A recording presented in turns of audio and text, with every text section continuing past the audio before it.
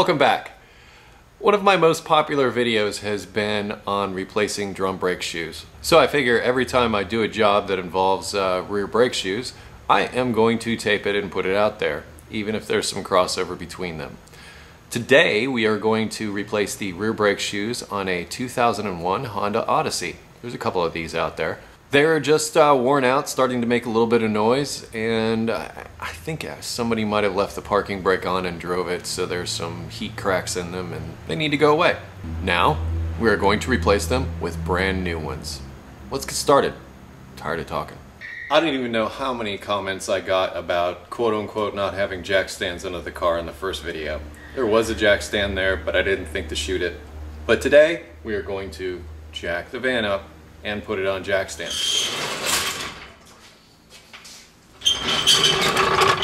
Now I'm going to use this tow hook. This actually is a jack point, I think, because I don't think you can use it as a tow hook. But I'm going to do both wheels at the same time here. I'm going to use an impact gun to get these lug nuts off, but if you do not have an impact gun, you need to break the lug nuts loose before you jack it up, or else you're going to be there all day. I've also been asked about this.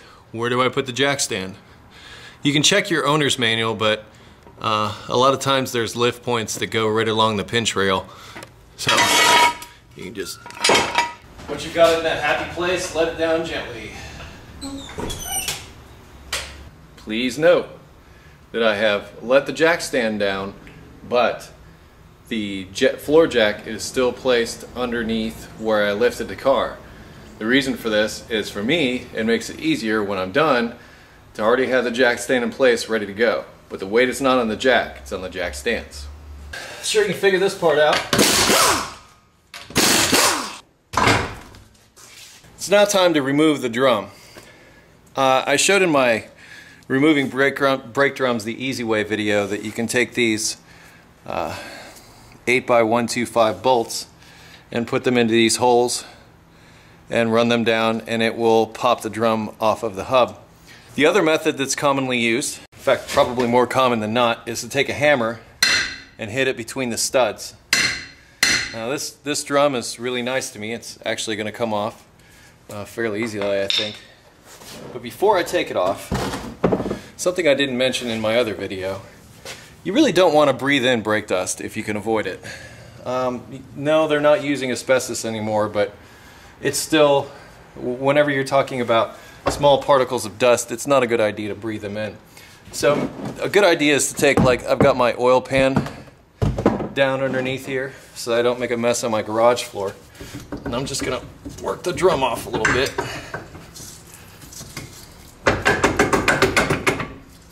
Well, it's almost off, but not all the way. So there's enough space where I can get in behind it. Then I'm going to take my brake clean. I'm just going to go in and see all the dust coming out. You're going to clean it anyway, and this will help cut down on that particulate matter that is inevitable when you're doing a job like this. There's a bunch of it down in there, which I'm now going to rinse out with the brake clean. And I will say this, brake shoes take a really long time to wear out, sometimes more than 100,000 miles. So you're not going to be doing brake shoes as often as you would other things. I'm starting to get some noise from these, and I'll show you why I think that's happening. See these heat cracks in these shoes? I think maybe at some point the parking brake was left on and compromised these shoes. They are kind of noisy. That's the reason why I'm replacing them. But I'm going to clean this brake drum out right now.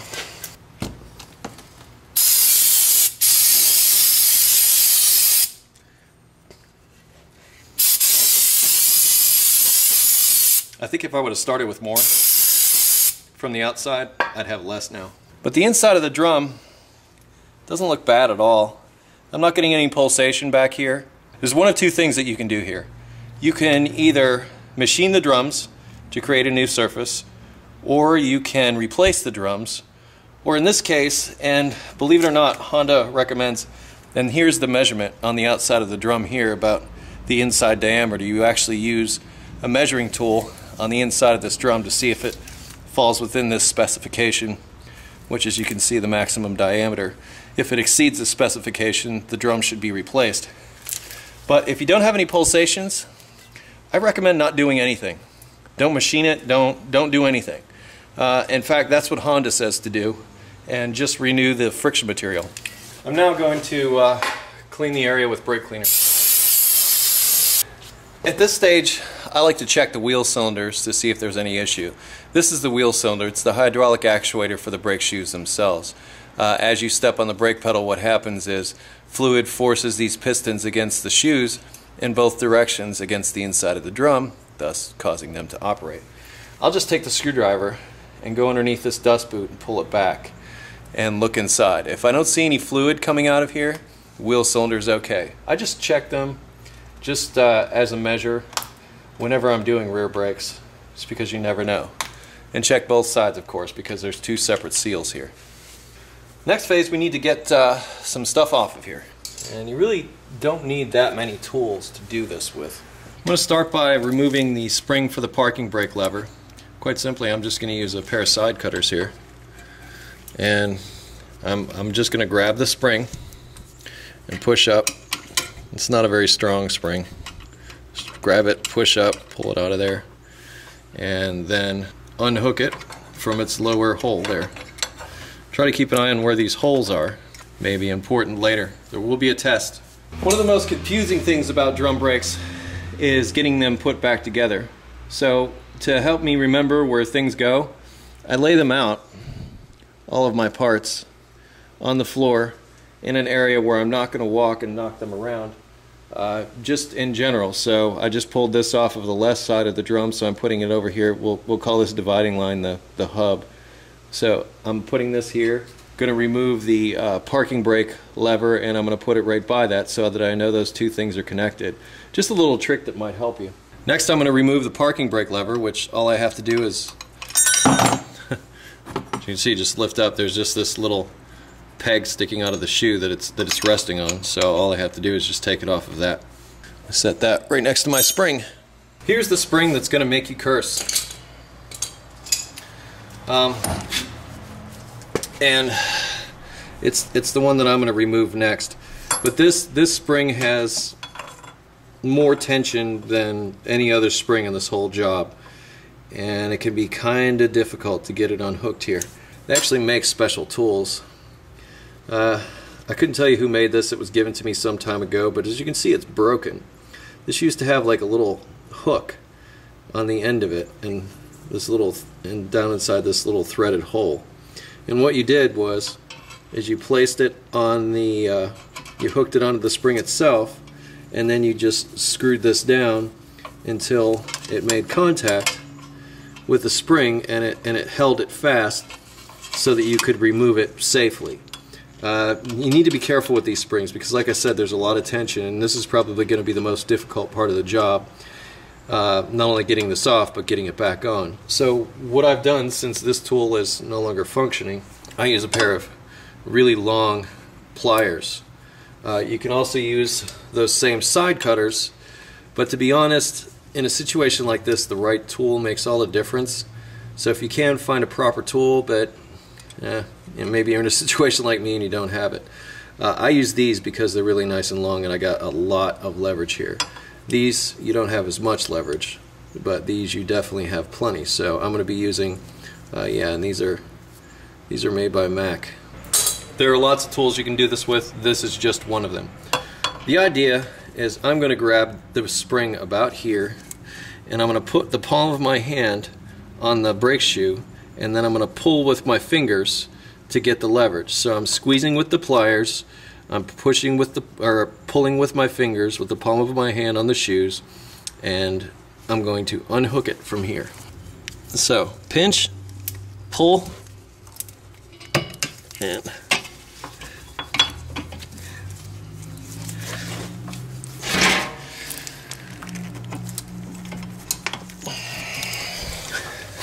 this will be a lot easier without this camera in the way. Now be careful, because you don't want to compromise your wheel cylinder. If you do that, you'll have to do some brake bleeding.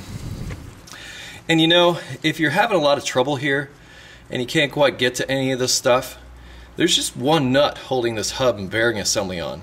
You can just knock this top off, take this whole hub assembly off, and it's completely out of your way. It'll make things so much easier.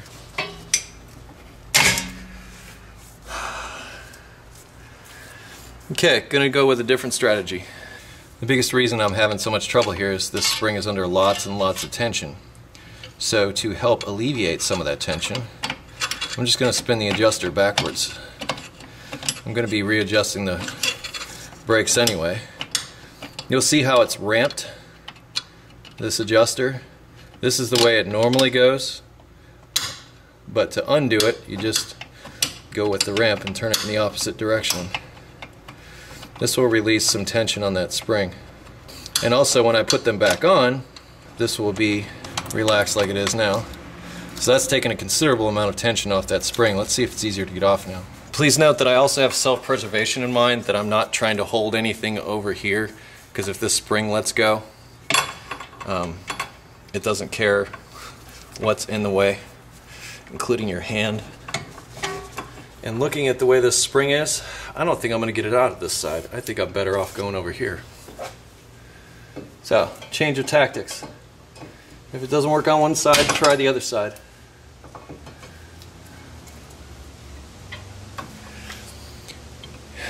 I'm just going to leave in all that effort that I made before, just to show you that sometimes if you're not making any progress, try a different strategy.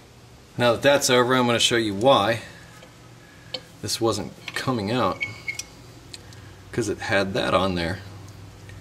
So when you go to take the spring out and you're working on an Odyssey, make sure you take off the short end and not the long one, and back the adjuster off all the way when you do, and that will relieve some tension. Now this is orientated over here.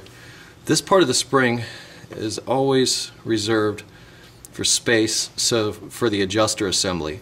So if you wonder how this goes back on when you're all done, take a look at the adjuster assembly and see how it's setting in there. So I'm going to set this over with my other parts now. You may not realize it, but the job is pretty much over. Next, you can just spread these apart just a little bit, and you can take the adjuster assembly out. And it comes out just that easy. Once again, keep an eye out for, this one's nice. It doesn't have a staggered tooth back here, but if it did, you want to make sure that it goes back in the correct direction. But once again,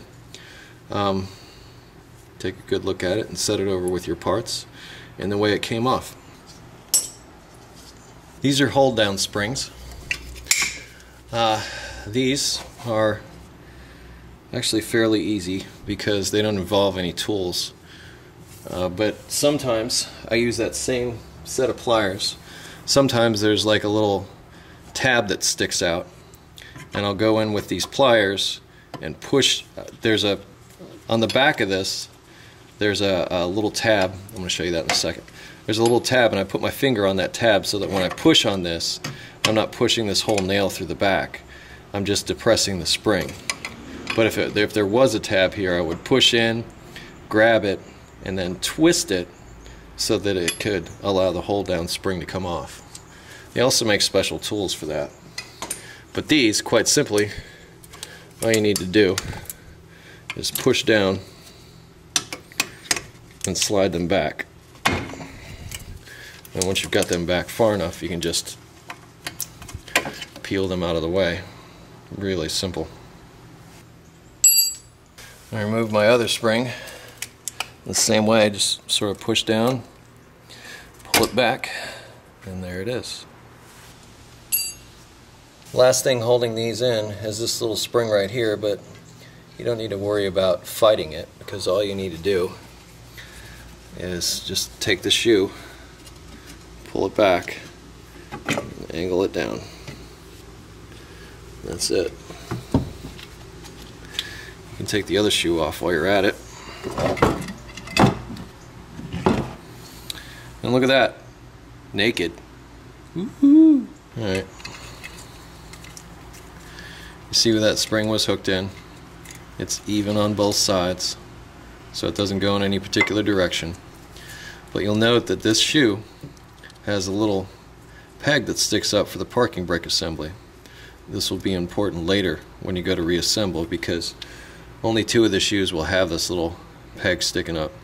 And if it doesn't, you'll have to transfer this roll pin from one to the other. And the best way to do that, here, let's just talk about that right now. Here's the new shoe. You can see it's got a peg there. If it didn't have one, like I said, all you would have to do is knock this out with a hammer, but lay them up side by side so that you put it back in the same hole. That way you don't have to worry about it. And another trick that actually Big Block Mustang had mentioned to me was so that you avoid getting any contaminants on the outside of the shoe as you were doing this job, is maybe to take a piece of masking tape and put it on the outside of this friction material, so that as you're working you don't contaminate it with other brake dust and stuff like I did there. And it makes for a much cleaner, nicer, better brake job. I'm not going to do that here because, well, I'm lazy and it's my car, but it's just a little helpful tip for you. Got that last spring, and that way all your springs are laid out pretty much in the direction that they're going to go back on. And if you want to, just for reference, well, you can lay the shoes out too, so you know how they're supposed to look.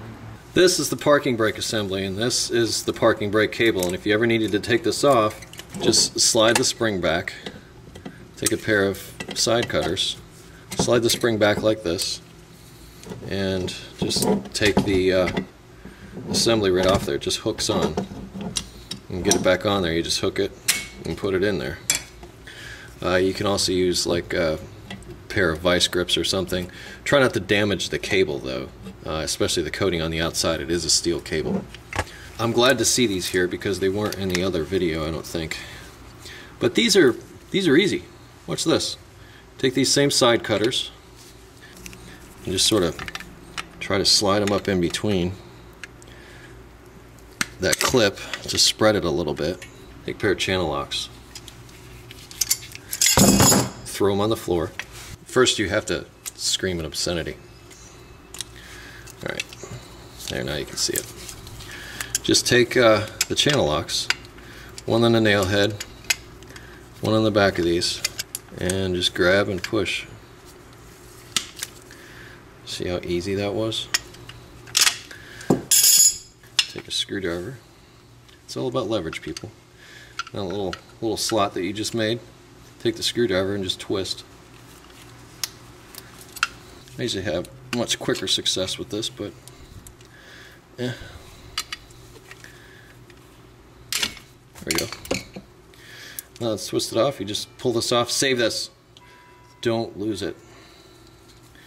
And then the pin will come right out of the back there. And you are now free of brake shoes. Now it's time to prep the backing plate. As you can see, I also had a crack in this one.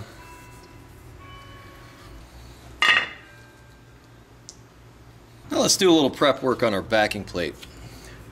Now, I don't know if you noticed that GM that I did last time if you've watched it, but you see how these really are nice and smooth, these bosses? It's because this backing plate is made out of some pretty decent metal. So I'm not gonna rough it up too much.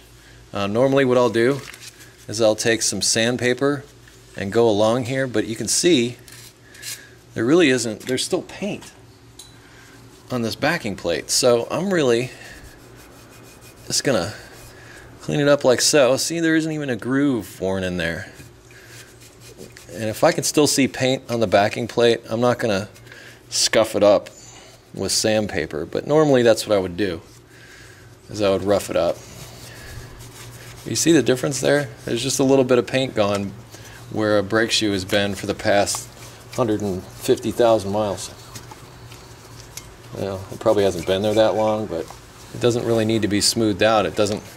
That's what you're looking to do. If there's a groove worn in here, like there is a little bit on this one, but if there's a big groove worn in here, that's what you're doing. You're basically smoothing out that groove so that the shoe, which rides against here and moves back and forth, so it can do so freely. That's the whole point of this. because it's these little areas here that make contact, these three areas, that allow the shoe to move. Now most of the movement's going to be at the top, but it will move ever so slightly at the bottom. Now I'm just going to take a little bit of anti-seize, just a little bit, and every place where the shoe is going to ride, it's going to put a little bit.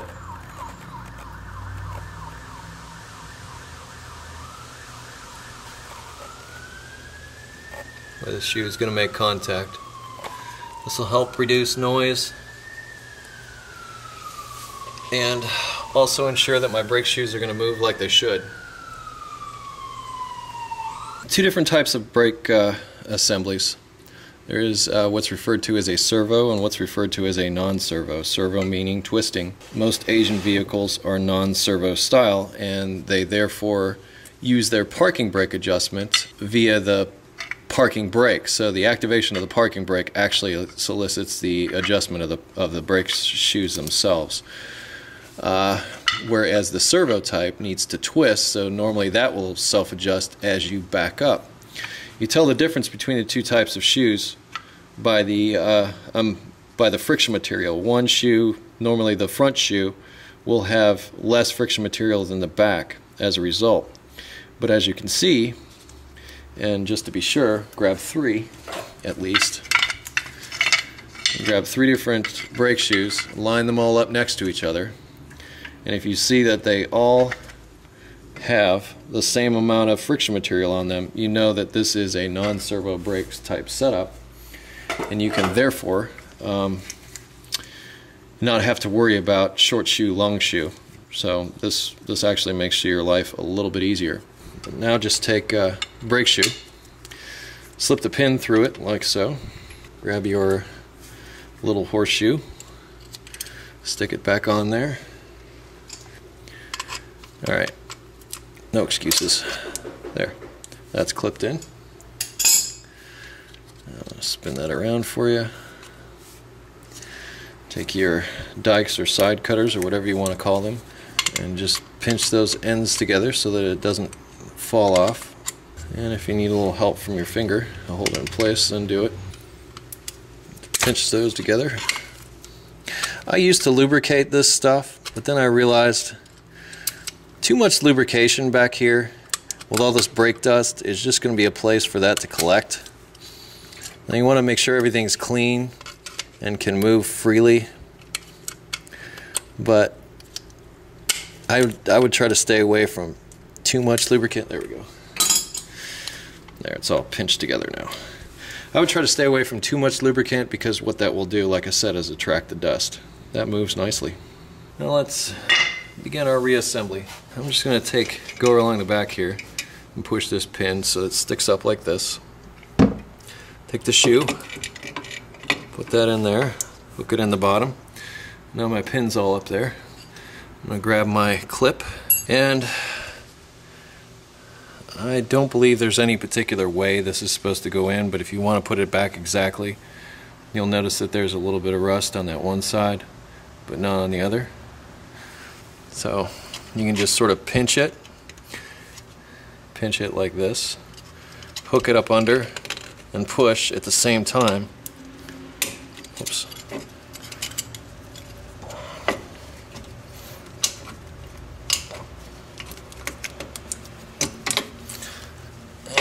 That way your shoe's all held in place. Now I'm going to grab my lower spring and hook that in down under here. Grab my other shoe and hook that in as well.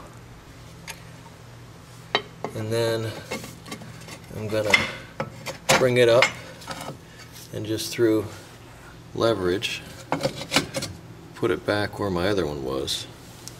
And that way my spring is underneath this tab. That's where it needs to be. And I didn't have to expend too much effort to get it there. I used leverage. Now, same on this one. I want to make sure that my little pin comes back through there. You must always throw parts on the ground periodically just to remind yourself. Working on cars is an exercise in patience, and you should see it as such, because it's not always going to go the way you plan. I can attest to that. Nice. I'm going to grab my adjusting rod next, and since I know it's all the way backed off since it was spinning freely, it seems to have this little spring in here for a reason. I'm going to say that that's going to face towards the back because I don't recall it facing out towards the front. Maybe I'll slip it this way first because that slot is much longer. Slipping in this way first. Push the shoe back. There's no spring on it yet. Get it pretty much where it needs to be, and you see how the wheel cylinder's pushing in a little bit? If you do that now, the spring will go on better. Because if this is extended, it will.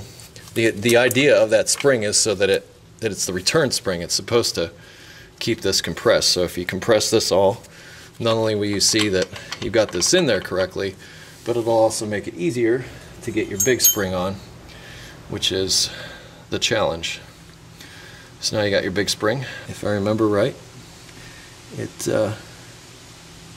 hooked in this hole right here, and needs to hook in back in the back over here.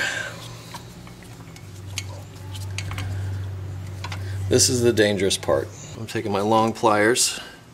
I'm going to push with my thumb and pull, and I'm also using the hub as leverage. It's almost in. I'm going to hit it the rest of the way. Away we go. Actually quite simple. Lastly, let's get our parking brake lever assembly and install it, and it hooks in up under here, so beware of that. And then put it on the pin. Make sure it goes under here. It's real important. It can't go over the top, else it can't do its job. You can see it sitting there. It's on its pin. Grab our spring. Spring hooks down in this hole and then comes back up to hook there, and it actually looks like it would be easier to hook it down in the hole. I'm going to use my smaller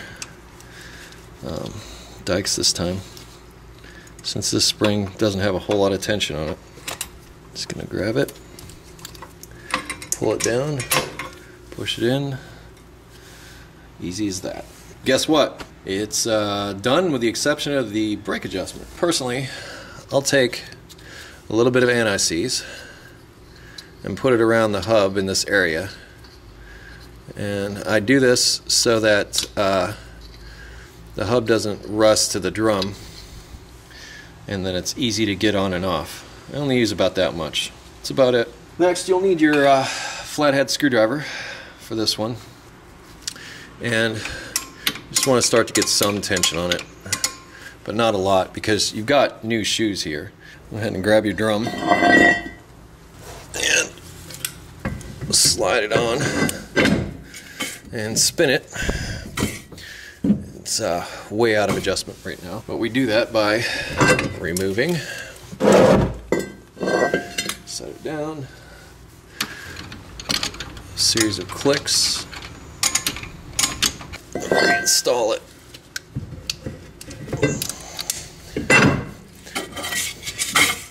And you repeat until it starts to feel snug. When you're checking the adjustment, push on the drum on the outsides so that it's flush with the hub. See how it's not flush? You want it flush when you spin it.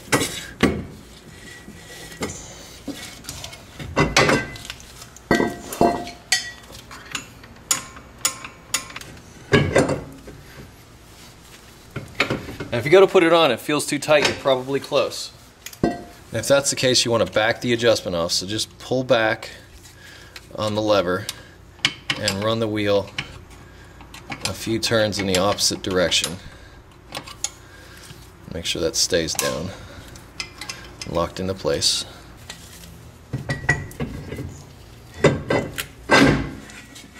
There. Now you've got it close like that, come over to the parking brake and activate it a couple of times. And this will center the shoes up on the backing plate. And once you reach this stage, go ahead and check, see if it spins nice again. Once you reach this stage, Only go like 2 clicks at a time until it gets close.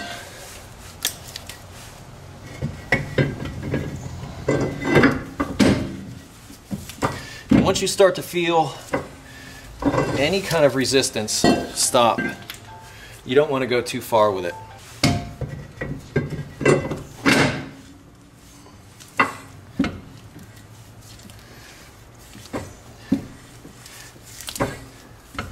Alright, I feel good with that. Personally, I've been known to over-adjust and get them too tight. If you get them too tight, they'll overheat and possibly lock the brakes up. This is not good, so better to err on the side of caution and save that last 2 clicks so that you don't wind up in the same situation. The other side is the same, but opposite. I'm only going to show you one side. That's all I need to show you. And, you know, putting the wheel back on and the rest of that stuff. I think you can handle that part. You got this far. Me, I'm Eric the Car Guy. You can always visit me at EricTheCarGuy.com, or you can find me on Facebook and Twitter for that matter, or you can find me here watching you. Be safe, have fun, stay dirty.